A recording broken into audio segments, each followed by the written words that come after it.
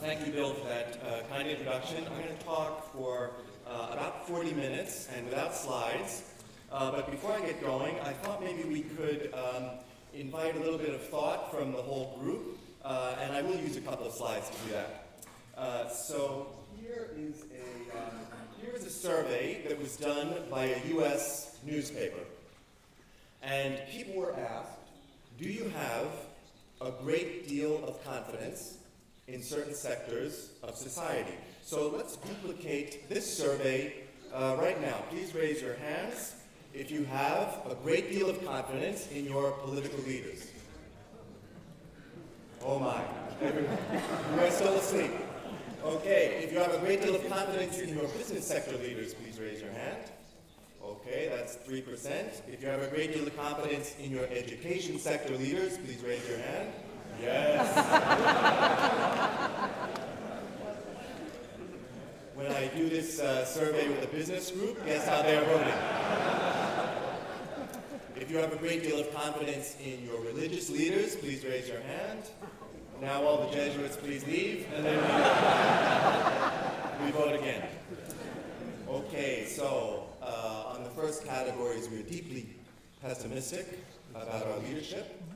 We are here in the United States, the country of optimists. So I show you what is the actual results of this survey.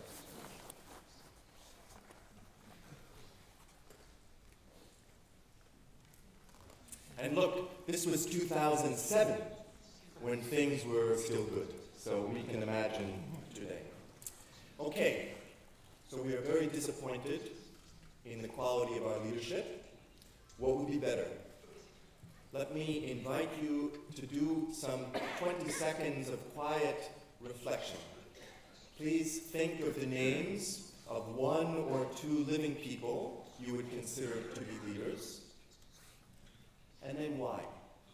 What qualities, what attributes do you associate with being a good leader? And please think quietly for 15 seconds about these questions. The Ignatian group, we can be quiet together.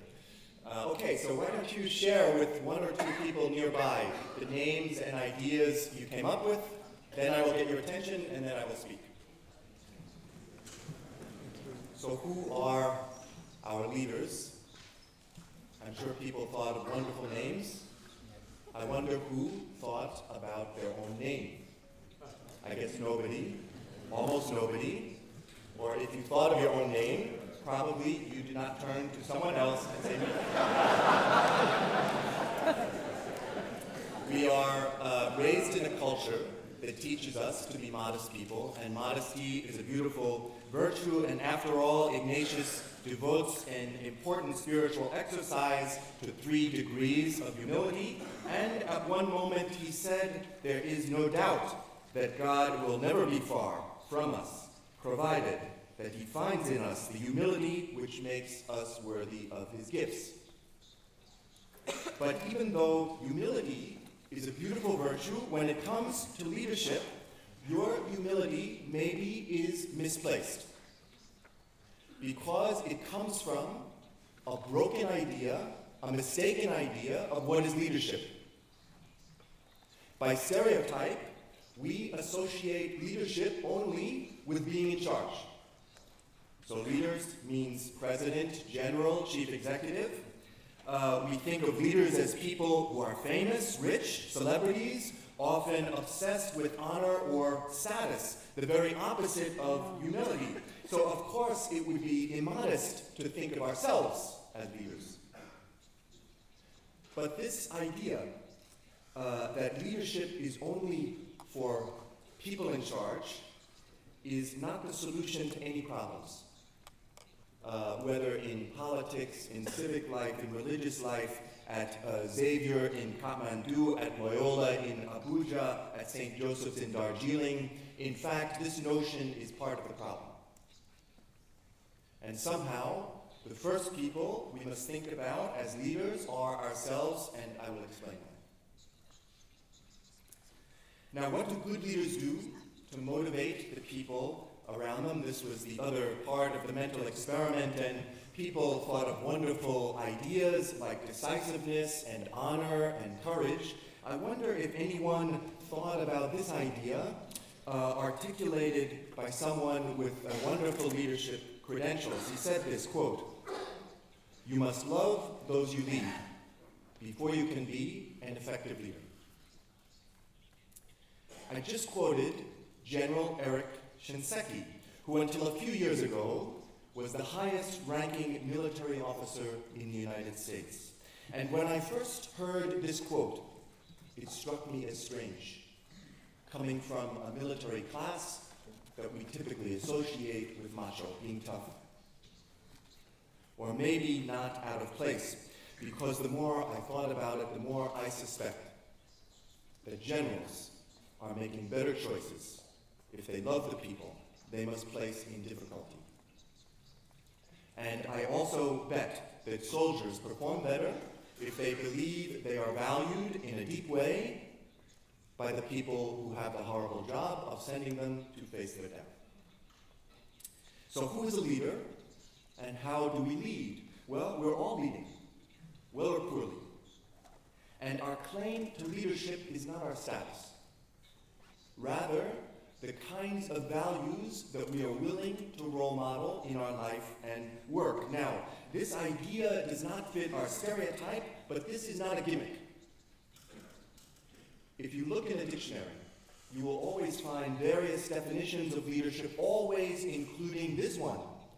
Quote, "To point out a way, direction, or goal, and to influence others toward it." Isn't it true that everyone in this room is doing these words all the time? You are pointing out a way, a direction, by virtue of how you treat your colleagues, how hard you work, what you do with your money. All of us have parents, and many of us here are parents. Could there be any more obvious example of pointing out a way and influencing others than what parents are doing for children in a lifetime? So by the dictionary definition, not some gimmick from me, good parenting is good leadership. Think of your schools, the way the faculty treats each other, their behaviors, their role modeling are the most powerful example that young people will ever receive of how adults ought to treat each other in the workplace. Your Jesuit colleague, Father now St. Alberto Hurtado, put my idea this way, quote, "In order to teach, it is enough to know something, but to educate, one must be something. True education consists in giving oneself as a living model, an authentic lesson," end quote. Okay, this is leadership, pointing out a way for others. Now, before I go on, the speed is okay for people listening in English? Okay, and for the translator in Spanish, it's also okay? Okay, great. Now, though all of us are leading, most of us are doing so only subconsciously. In other words, we do not think about ourselves as leaders, and to get better, we must become more explicit. What kind of statement will I make with my life? This whole conference is about leadership. The conference announcement says that, quote, "The leaders of the global secondary school network will gather in order to discuss how Jesuit school educators can prepare students to become global leaders." And Father General's letter described the conference as, quote, "an opportunity to advance the society's commitment to form leaders who can serve both the church and the world." So this is my first and most important message to you. Be leaders and form leaders. This is part of your job. And leadership formation does not happen by magic. Rather, we must, the same way that we discuss how to teach mathematics well, how to do campus ministry well, we must also discuss how are we forming leaders here at Bellarmine Prep, at Colegio San Ignacio, and so on. What are we doing? Is it working? And why talk about leadership? Simply because the 21st century presents us an incredible range of problems and opportunities. Changes in technology, globalization, challenges to mission and identity, and great leadership is needed anytime you must deal with change and challenge. And let me remind you that your predecessors, the first Jesuit generation, also coped with incredible change. Just think, in the lifetime of Ignatius and Francis Xavier, the globe as Europeans understood it tripled in scale. Europeans encountered completely new cultures, languages, and traditions.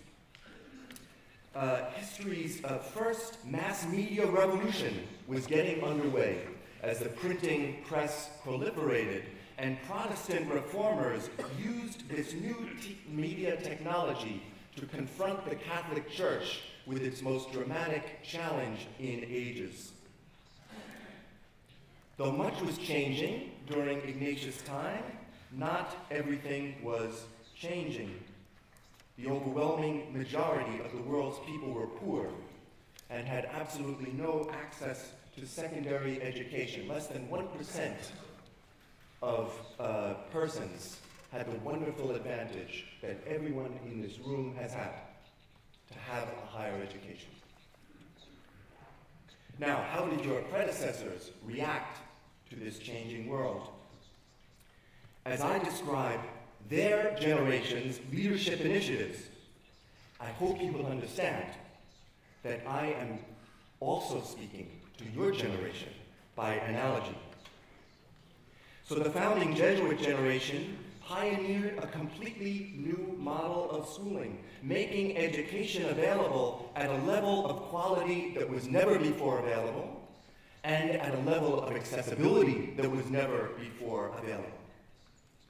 They understood that no one Jesuit school or province could by itself figure out every best practice.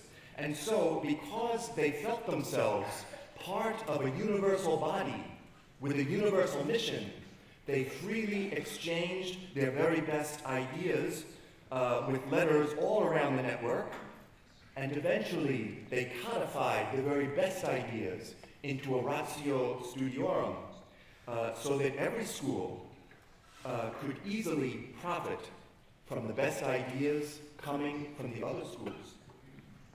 They shared resources, personnel and financial resources that were plentiful in developed countries were transferred to the emerging countries. You heard that? Okay. They used new media technologies in order to prepare catechisms and books to help the Catholic Church support itself at an incredibly difficult era. They traveled to frontiers among the first Europeans to engage new cultures and learn new languages. Did they do everything perfectly? Of course not. For certain, from our 21st century perspective, some of their approaches would appear colonialistic and condescending to their host cultures.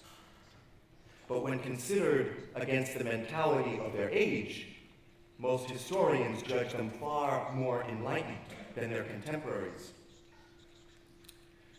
Well, my brothers and sisters, your generation is faced with your own version now of every one of these challenges.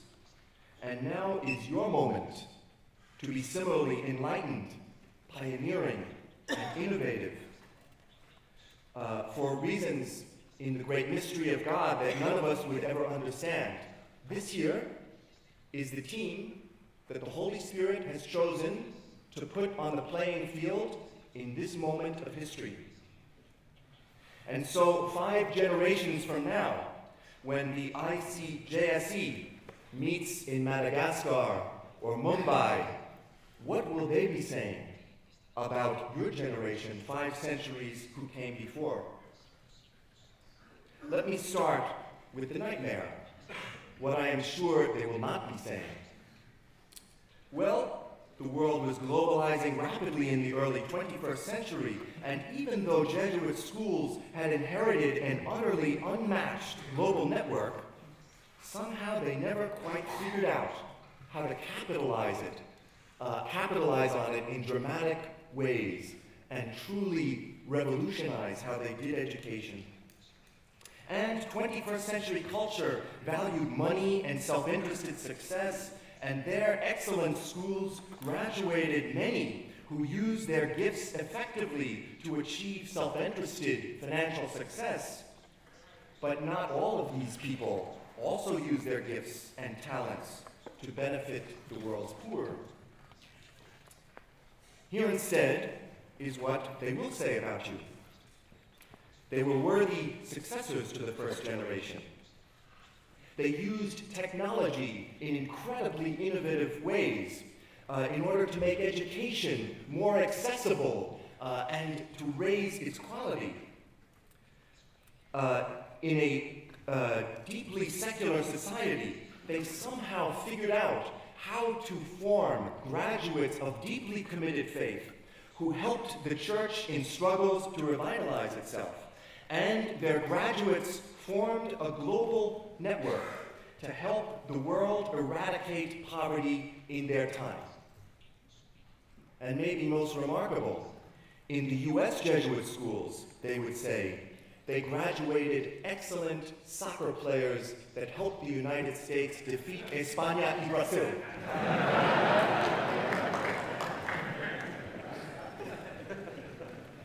I am confident they will say these things because you inherit a culture of Jesuit-style leadership that will help you conquer even daunting challenges. You can thrive if you can instill in every student, staff, and faculty the leadership culture that your founders created. And I want to talk about three elements of that culture.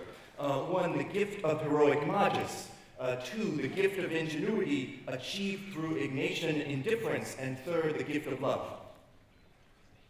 So first, the gift of heroic magis, and let me start with an anecdote. When the Jesuit school system was beginning in the 16th century, frankly, it must have been terrible. These guys had never run anything. They could not possibly have known how to run a school. And anyway, one early Jesuit is nonetheless so bold as to write a letter to the King of Spain and describe these pathetic little schools as something so important that, quote, the well-being of the whole world and all Christendom depends on it. Sounds like a Jesuit talking, huh? But on the other hand, totally grounded in reality.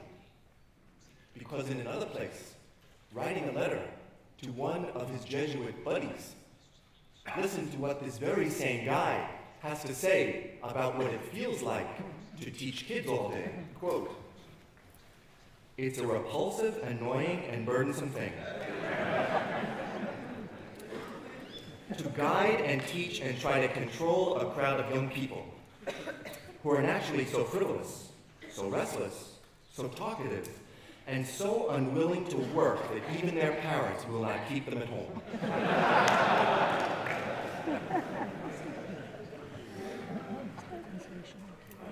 I think this guy, in a way, has given us a beautiful model of heroism. The idea that, on the one hand, we must deal with reality. What is a problem, we must identify as a problem. We are fully aware of the day-to-day headaches of running a school, from broken plumbing to too much bureaucracy to not enough money. But on the other hand, we manage to hang on to our vision. This is why we're here. This is what we accomplish when we all do this well together. We Christians can understand this as an incarnational model of heroism. In other words, that we are somehow imitating this Jesus, who arrives in a very complicated world and manages to remain committed to his vision of how human beings can treat each other. Above all, heroic magis means a deep sense of purpose greater than self. There is an anecdote about President Kennedy of the United States when Russia and the US were racing to get a rocket to the moon. And the story goes, he visits the space agency. And at one moment, he meets a janitor who is cleaning an office. And to be polite, he says, okay, so what is your job here? And the janitor says to him, Mr. President, I am putting a man on the moon. Okay, I'm from New York City, we don't care about this team spirit, you know? But even I know, and everyone here knows, that the teams that perform best, whether it's my old J.P. Morgan, the Jesuits, the CCs of Canisius in Jakarta, Los Lobos of Instituto de Ciencias, the teams that perform best are teams where people, if I can use some American slang, get over themselves and appreciate this is not all about you. It's not all about being the librarian, the rector, the fundraiser. Rather, any team succeeds only when individuals understand and accept they are part of some mission, some project that is bigger than themselves, and they are willing to devote some of their energy and time to this mission bigger than themselves. And so, where does the Magus lead me? Not only in terms of my school, but rather in terms of something bigger. The lives of my students more broadly, the needs of our communities as served by other Jesuit apostolates and the church, the needs of my brothers and sisters completely on the other end of the world. Magus thinking means that we are willing to attack in a real way, not just a rhetorical way, what Father General said in his letter about this conference, namely, that we can begin to establish ways of collectively preparing our students and communities to address the joys and hopes, the griefs and anxieties of the people of the present age, especially those who are poor and in any way afflicted. Once people begin to think of their work this way, this is a leadership mentality. They are seeing themselves as helping to role model and achieve a vision much larger than themselves. Listen to how one of the very early Jesuits, a man teaching a few poor children in a temporary school on the coast of Brazil, listen to how he described his work. Quote, "We are working to lay the foundations of houses which will last as long as the world endures." Imagine the impact if every one of our teachers and staff imagined their job in these kinds of terms. So the first challenge is to instill this spirit of Magus, but the next challenge is then to get, in fact, results, which requires a spirit of ingenuity, which comes from Ignatian indifference. That is, we become open to ingenuity, to getting results, when we are free to any kinds of inner resistances that might hold us back from attacking our goals, even ambitious, even adventurous, even risky. Any one of us here, in 5 minutes, could think of many interesting things that this global network could attempt. I will start the list with good ideas and bad ideas. Students in the North and South could begin exchanging language lessons, Spanish and English. Students could form international prayer circles. A multinational team of students could make interesting studies of the effects of immigration and migration in their society. We could publish online journals featuring the very best essays from our students each year. Students could set up an online fundraising site in order to raise money for some of the society's projects serving the very poor. That's about 6. When everyone else here has 6, we will have about 2,600 ideas. A few of them will be bad. Some of them will be absolutely fantastic. But even with the fantastic ideas, when they're first suggested, someone will begin to say these kinds of things. We tried to do that a decade ago. It didn't work. We cannot do that one because this school is in charge. Maybe it would be better if we were in charge. Let's study this idea for 2 or 3 years. Maybe that won't work. How can we try it? It might fail. This is not the spirit of ingenuity, of Ignatian indifference. We have schools here that are named for Fathers Ricci, Xavier, Kleber, de Nobili, de Smet. If these men had listened to such thinking, they never would have attempted the remarkable things for which you have honored them with the name of your schools. Rather, their only standard was the standard of Magis. Is this a smart idea that may serve God's greater glory? If it is, fine. We banish all attachments to our own ego, to our status, to our own particular school, our province, our country, to our fear of failure, to the fear of looking foolish. We make ourselves free, internally free, in order to attack good ideas by saying, okay, why not? Our willingness to make ourselves free flows from the third gift of Jesuit leadership culture, the attitude of love.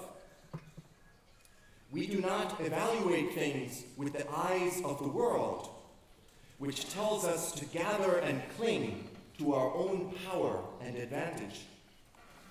Rather, we look through the eyes of love. We have received many gifts, and our response, as in the contemplation to attain love, is that we want to give gifts back, that's all. Ignatius told his colleagues that love ought to manifest itself in deeds, not in words. And those deeds, of course, begin with the children with whom you are entrusted, including the ones that are the most annoying, the outcasts, the misbehaviors, the one from terrible situations, the one who have no resources. Listen to what Father Nadal, listen to how he once described part of the mission of the society, quote, the care of those souls for whom either there is nobody to care, or if somebody ought to care, the care is negligent. This is the reason for the founding of the society. This is its strength. This is its dignity in the church. Everyone here knows, you more than anyone, that children learn better when they feel safe and when people make them know that they are valuable and when they are raised in environments that have discipline. And how did we convince ourselves that our adult needs, the needs of the parental community, the needs of your staff, somehow are different? The best teams I was on in J.P. Morgan were teams where we trusted each other.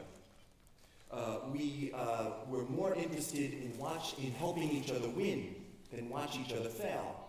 We did not stab each other in the back, and we held each other very accountable to high standard, so that each person and the whole team would perform well.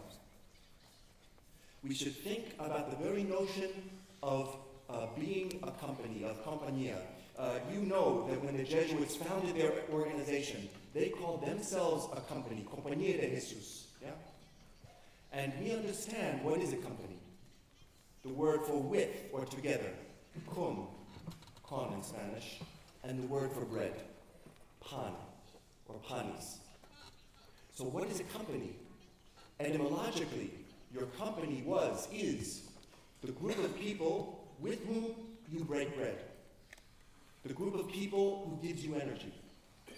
For us Catholics, of course, this etymological idea of company has deeply Eucharistic overtones as well.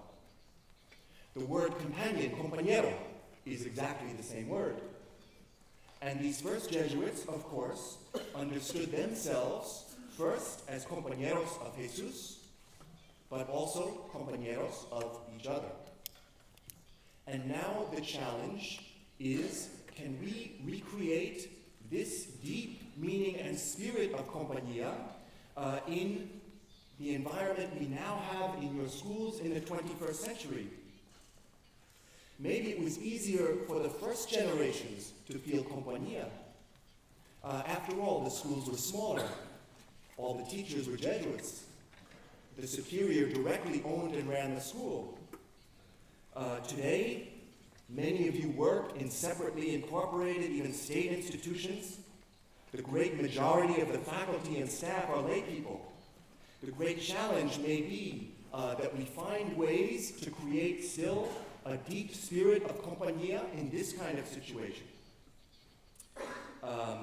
So that as a result, the way that we show our unity is not simply that we all repeat the same slogan, like Cura Personalis, or Men and Women for Others, but that we can work together in meaningful ways to get real results. What will happen when we leave this conference? I can assure you that there is not a team of 50 Jesuits in Rome waiting to prepare a master plan and implement these ideas. Many of these ideas will float away into the air, unless a new compañía, a virtual compañía, small groups of people, someone in Boston, someone else in Pune, someone else in Nairobi, say, okay, that was a good idea, let's do something. I am not a Jesuit, so I can give you the corporate model, which is, it is easier to ask for forgiveness than permission. Do not worry about obedience. If there's a good idea, just do it. The Jesuit can come up and say, no, we don't want to. If we have good ideas, we attack them, and if we get results, others will follow. Please do not wait. Now, the first Jesuits, I've spoken about leadership so far using mostly secular language, but Jesuit-style leadership, of course, is fundamentally spiritual, grounded in Jesus. If God's Spirit is not the inspiration, you will never be heroic, ingenious, or loving enough in the ways I describe. The first Jesuits, as their motto, had ite inflammate omnia, go and set the world aflame. And they lived this way only because they themselves were set aflame. They were ingenious and free only because they had found the pearl of great price. And they knew that status, greed, ego, possessions meant nothing in comparison to this pearl. And they were loving because they had felt themselves loved. They attained these gifts through deep self-awareness that comes from the spiritual exercises, and by reminding themselves every day of their lives, of these ideas through the exam. Your Jesuit-style leadership will only take root if you are also finding ways to instill in students and staff these very same values through retreat experiences, through exercises in everyday life, through CLC, through daily practices like the examen, and so on. In my last few minutes, let me leave you with three challenges. Be Christ, be accountable, be innovators. Be Christ. Father Steve Duffy taught me in my freshman year in high school, part of his 50-plus years teaching, and he was a deep and wonderful role model in my life. And I never understood the secret of his success until he wrote an essay after he retired describing how he understood his work. He said this, quote, "I see myself radiating Christ to my students at all times. I do this by my concern and love and respect for them. I do it by being friendly in my dealings with them. I think of Jesus, traveling with his companions, being with them 24 hours a day, and always having an effect on them in the way he dealt with them." Remember the definition of leadership I used: point out a way, influence others. This guy never used the word leadership, but he was showing leadership. He was being Christ. And of course, we have many teachers in many of our countries who may not believe in the divine nature of Jesus as we know him, but they can still embody the characteristics of this person. Second, be accountable. Are you holding yourselves accountable to your highest aspirations? The websites of almost every high school here very prominently features the idea that you are in the business of, quote, developing men and women for others. And more recently, Father Kolvenbach said, quote, "The real measure of our schools lies in who our students become." Well, who are your students becoming? How many men and women for others are you developing? Are you successful at it? Every Jesuit high school in the United States knows exactly what percentage of the graduating class of 1980 or 1985 or 1990 gave money to the high school last year. I suspect there is no Jesuit school anywhere in the world that knows what percent of the graduating class of 1980, 85, or 90 are men and women for others. Of course, it is difficult to measure. But the only way to transform idealistic aspirations into reality is to hold yourself accountable to them. Start by discussing among yourselves, what would you expect a 40 or 50-year-old man or woman for others to look like? What would they do? How would they live? And then maybe ask us alumni, survey us. What do we think? How do we think we are living? You may be pleasantly surprised by what you hear, but in any case, you will never know how successful you are until you try to measure. Third challenge, be innovators. Two Stanford professors once observed that highly successful companies were characterized by the ability to preserve the core and stimulate progress. Another interesting way of describing the jobs of you administrators: preserve the core. Maintain those essentials that define you as Jesuit, as Catholic, as a high school, that are so fundamental, things that we never put on the table to change. But on the other hand, stimulate progress. Be willing to put everything else on the table to change. What could be better? What should we try? Be open to taking risks. Will you fail sometimes? Of course you will fail. One of my managers at JP Morgan used to say, if we do not have enough failures, it only indicates to me we are not taking enough risks. At least 25 institutions here are named for St. Francis Xavier. Think of the incredible level of personal risk that this man undertook. A tidal wave of change is washing over the world, and now is not the time for us to hang back, a little unsure and a little afraid. Now is the time to honor this great saint and other heroes like Ricci, Di Nobili, Hurtado, Father Velas, and others, by taking the innovations that will sustain our network and heroic Magis into the future. Before I finish, let me say something else. Most of us are adults by the time we understand how much our teachers have done for us and how important our teachers have been in our lives. By then, life has moved on, and we are too far away in our lives to say thank you. I don't know how many students were individually taught by the people in this room.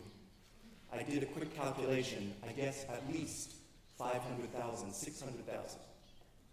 They're not here, but I am here. And on their behalf and on my own behalf, I just want to say thank you for the deeply profound influence that you made in our lives. Every pundit I know of, where they talk about business, politics, social life, they talk about the need of great leadership. Think of the list of challenges Father Danny Huang mentioned. Think of the incredible pace of technological change. Think of the challenges the church finds. Think of the complexities of navigating with different cultures. We have a terribly complex, difficult landscape in the early 21st century. This is a moment for leadership, so this is your moment. And thanks be to God, the Jesuit culture gives you enormous resources and gifts, if we use them, to be able to tackle these challenges. Remember, at the beginning of my talk, we all thought of the names of one or two leaders. Now I finish. but I remind us of this exercise, and I hope that now you think of your own name first, and you think of your students, and your staff, and your faculty, when I say that we need smart, competent, and virtuous people who are willing to step up in a world that in some ways is deeply beautiful, but in other ways is deeply suffering. And we need people who will step up and help to role model very different and effective concepts of leadership. So I wish you the best of luck as you make yourselves and your schools into better leaders, and thank you very much for